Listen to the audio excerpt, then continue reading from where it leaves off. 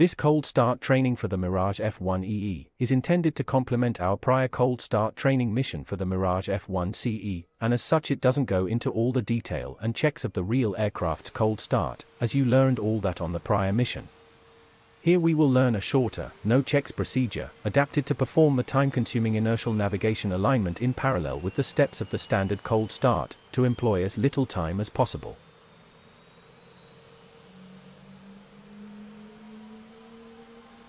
The cold start procedure that we will employ includes the following sections. After entering cabin, engine start, after start checks. The approximate mission time is 20 minutes. Press spacebar to begin. You can adjust the sound volume produced by the background air traffic by moving the in-cockpit sound slider on the DCS options audio screen, which you can access by pressing the escape key. This instructor's volume level can be adjusted with the helmet sound slider. Also, you can press spacebar to skip long voiceovers. When it's dark, you can turn on the flashlight by pressing left Alt plus L. Try it now. The radar hood can be removed while on the ground, and with the canopy open, just press on the latch that it's directly above it. Do it now, as the hood prevents you from reaching some of the radar controls. To cut down on the external noise, close the canopy to its full down position by clicking on its handles or by pressing left Ctrl plus C.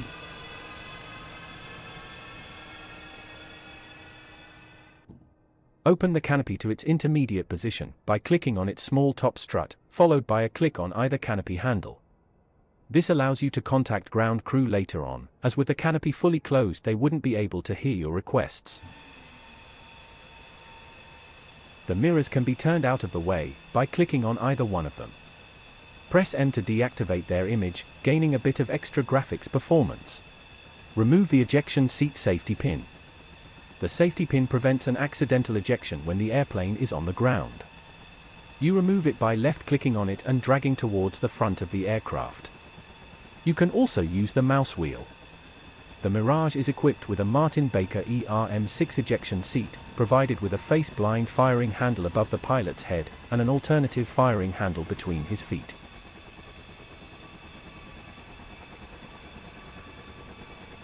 Parking brake. Check it is set, its handle should be vertical and out. The Mirage F1 can be cold started using just battery power, thanks to an inverter that can convert the DC power of the battery onto AC power for some essential equipment. Battery switch, set it to on. This action connected the battery to the battery bus. On the top row of the warning panel several lights illuminate. Alt 1 and 2 illuminate because the generators 1 and 2 are not generating electric power, as the jet engine is not started yet. TR1 and 2 illuminate for the same reason. The transformers 1 and 2, which convert AC power from the generators into DC power, are not active yet.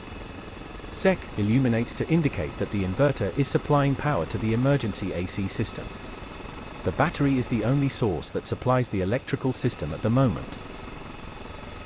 Warning horn switch, enable. The horn goes active to confirm that it is operative.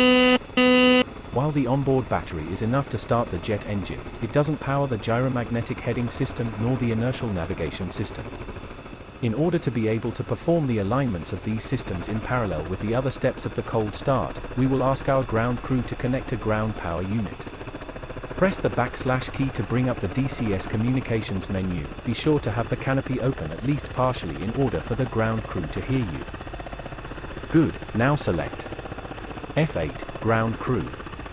F2, ground electric power. F1, on. Press spacebar once you hear the ground power unit functioning. You can check it visually to your left. Ground power is now on. On the heading control panel, the Mirage F1 carries a main gyroscopic system and an emergency gyroscope that feed information to other systems such as the sight, the spherical indicator, the autopilot, and the navigation indicator. It also provides heading information to the inertial navigation system, in ALR and ALN modes, to allow a faster alignment. It is for this reason that we are starting the gyroscopic system before attempting to start the INS. Gyroscope reference system selector, set to gyromagnetic, GM. Emergency gyromagnetic compass selector, set to on, so it will work as a backup for the main gyroscopic system. The gyroscopes will begin their alignment process, which takes about 2 minutes, during which you can continue this procedure. The CAP light will go out once the gyros are aligned. To provide cooling for the electronic equipment that is starting to align, we will now enable the air conditioner, set its controls as follows. Master valve control switch, set to on. This enables both the cockpit and the avionics bay cooling.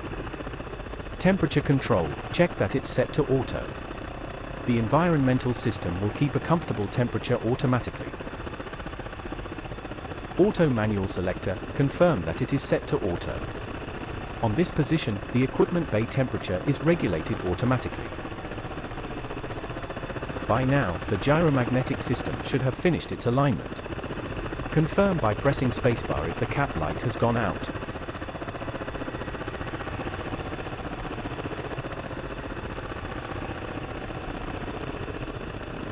The Inertial Navigation System, INS, that is fitted to the Mirage F1EE, is an autonomous navigation system, which works by measuring the aircraft acceleration, integrating that signal to get its velocity, and then integrating that velocity to get the distance traveled by the aircraft.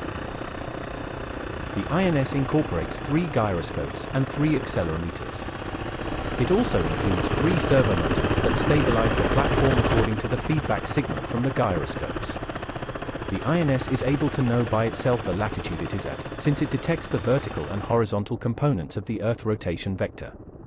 Nevertheless, it can't know the longitude, therefore, in order to align the INS once it is switched on, it needs to be fed with the initial position.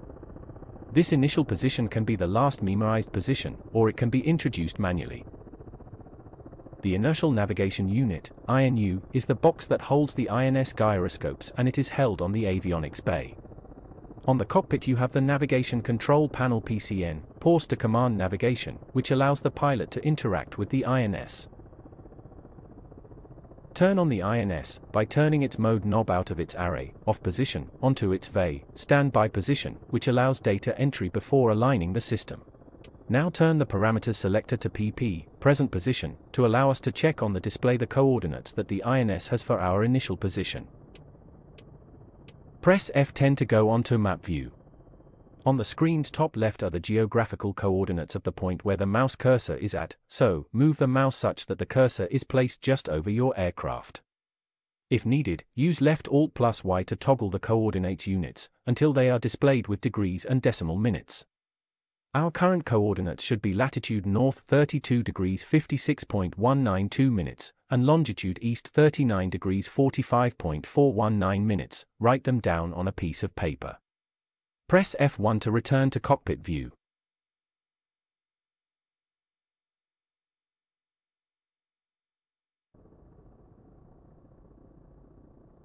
Now compare the map coordinates that you just wrote down, with those on the PCN display. Press spacebar if the display coordinates match the ones on the map. Press backspace if the position that the INS shows is not identical to the one we got from the map, as we will need to input the correct position.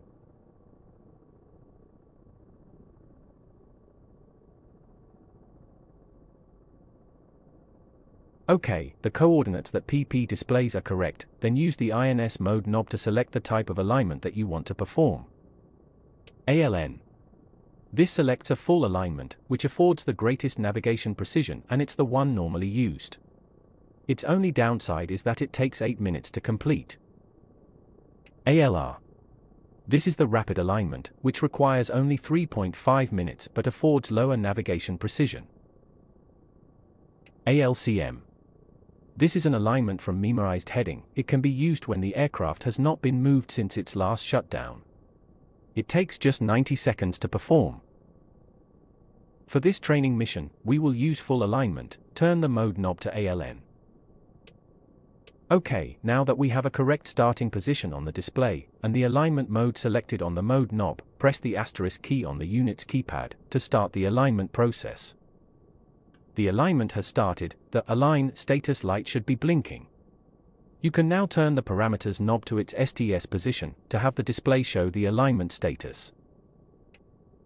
When on STS, the display will show a counter that represents the percentage of the alignment that has been completed.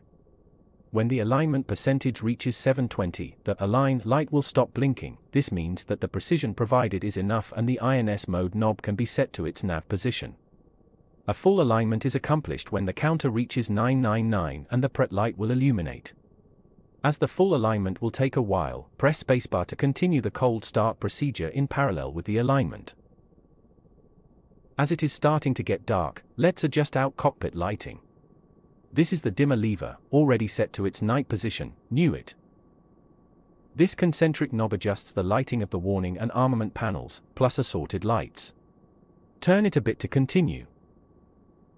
This knob adjusts the intensity of the instrument's panel UV lamps. Turn it up to continue.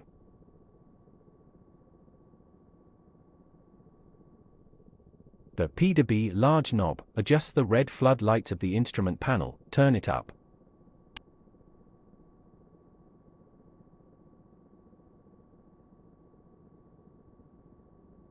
Its top knob adjusts the integral lighting of the instrument's panel. Increase it a bit.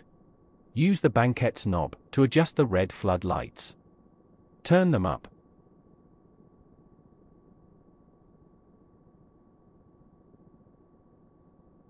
Its top knob adjusts the integral lighting of the consoles. Increase them a bit. UHF, red radio, set as required for the mission. The TRAP-137B, also known as the red radio, is an UHF radio unit. It can operate in the frequency range from 225 to 399.975 MHz.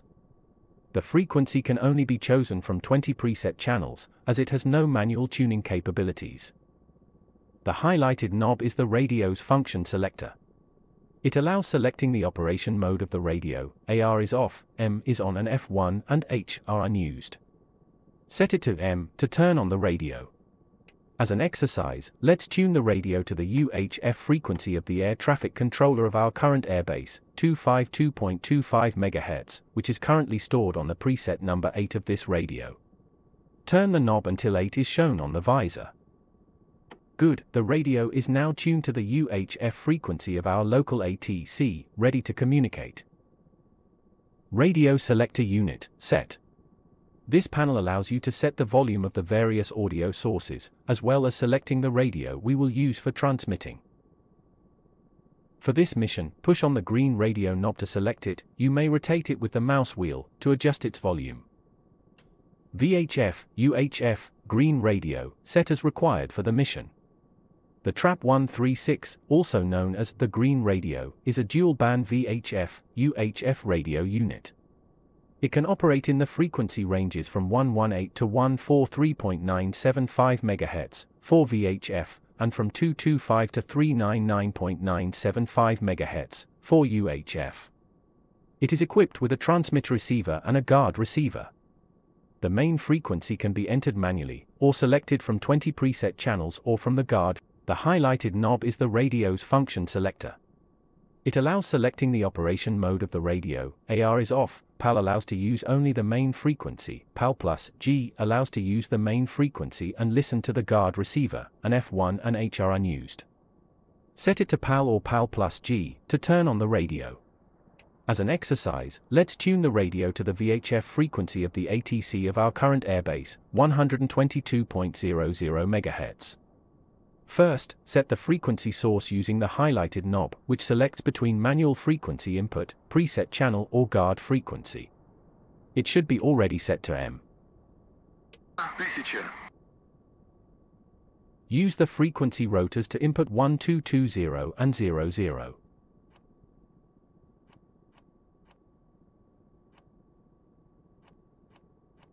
Good, the radio is now tuned to the VHF frequency of our local air traffic controller, ready to communicate. Starting is normally done with canopy closed or partially open, parking brake set, and battery power. However, this time we are using ground electric power in order to take less total time. Before proceeding, we will contact ATC to request startup clearance, making use of the green radio which we have already prepared. Press the / key to bring up the DCS communications menu. OK, now select F5, ATC, F1, H3 Airbase.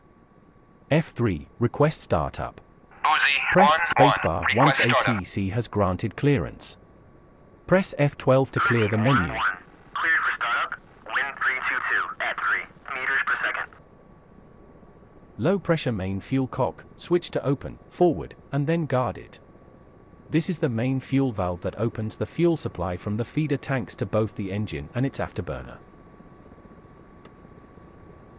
Left and right LP pumps, set to on, left. The Mirage F1 fuel system comprises a right and a left systems, which are normally isolated from each other by a crossfeed valve. The low-pressure pumps are powered by the AC electric system, and are installed at the bottom of each feeder tank. Lift the starter button guard, with a left click. This action pushes to on the starting LP pump. This fuel pump is used only during the jet engine startup, supplying additional fuel pressure for the start. The BP, low fuel pressure, warning light should go out.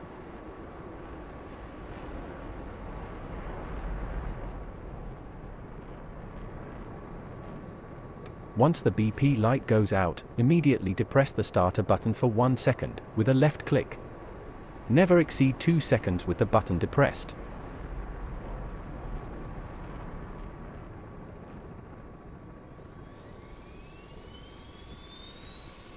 At 300 to 600 RPM, move throttle to idle by clicking on it.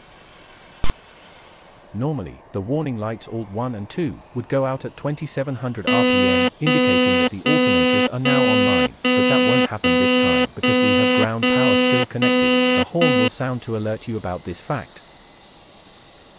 Idle RPM should stabilize close to 2900. The Hydro 1 and 2 lights should go out as the engine reaches idle. Flick the inverter switch to its reset position with a left click. The sec light goes out. As the aircraft alternators are now active, we will ask our ground crew to disconnect the ground power unit. Press the / key to bring up the DCS communications menu. Good, now select F11, parent menu. F8, ground crew. F2, ground electric power. F2, off. Press spacebar once the ground power unit is no longer functioning. You can check it visually to your left. Ground power is now off. Note that the battery and alternators warning lights have turned off, as they have automatically connected to their buses once the external power has gone off. On the navigation panels, our aircraft is equipped with both a Tarkan and a VOR/ILS system. The heading, distance and flight slope information generated by these systems is used by the autopilot, the navigation indicator and the spherical indicator navigation pointers. The route commutation unit can be used to select the source of the radio navigation input to the indicator pointers.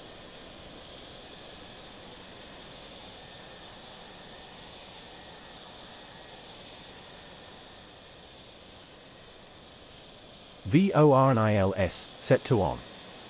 For training purposes, let's tune it to the nearby, at Tanf Airbase VOR, its frequency is 114.0 MHz.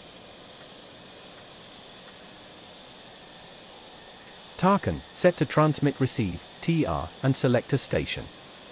Iraq has no fixed ground Tarkan stations, but for this training mission, we have set up a portable Tarkan unit at H3 Airbase. Its channel is 32 X-ray.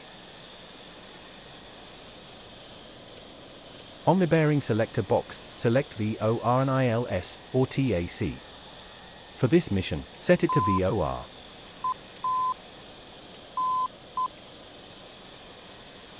On the armament control panel, radar selector, set to standby. This will activate the radar on standby mode.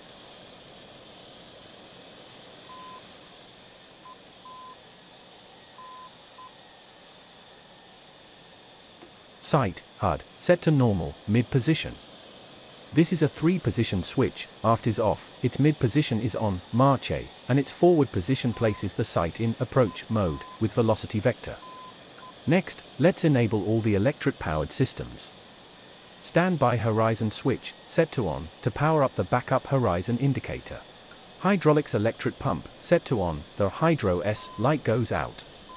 Warning horn switch, check it's still on. Probe heat switch, set to on. The pitot probes and some of the static air data inlets will be heated to prevent ice buildup, the ANEMO light goes out. Radar detector, RWR, switch, set to on. Searchlight switch, as required. The searchlight is a fixed lateral light fitted on the left side of the fuselage. It illuminates forward on a bearing of 22 to 42 degrees to port. The light is operated with the control stick searchlight button. By now, the full INS alignment that we initiated before starting the engine should have finished. If the align light is illuminated steady and the display counter is over 720, it means that the precision provided is enough and the INS can be set to nav. However, on this case we are going for a full alignment, which is accomplished when the counter reaches 999 and the PRET, ready, light is on. Set the INS mode selector to nav once the alignment has been completed. Our currently selected waypoint 1 corresponds to our starting airbase. So, select waypoint 2 as the next waypoint of our flight plan. Good, now to proceed to this waypoint, press the asterisk button. The display will show VERS, towards, and the waypoint number. To see the distance remaining to reach the selected waypoint, select Delta L Delta G with the parameters selector. The distance to the selected waypoint will show on the left display. Press spacebar to continue once you have checked the display. Finally, let's enable the last items on the front instruments panel. Navigation indicator, set to nav N to employ the INS navigation to waypoints. Standby horizon, uncage, by turning the mouse scroll wheel over the knob to center the index, this will uncage the standby horizon.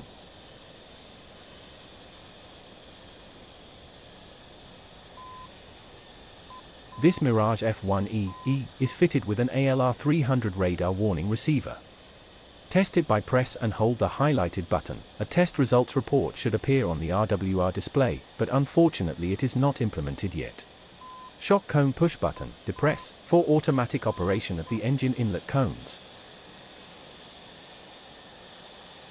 Nose wheel steering, select high sensitivity, by pressing the direct button. Flight control servos, reset by pressing this knob. The remaining warning lights should clear after this reset.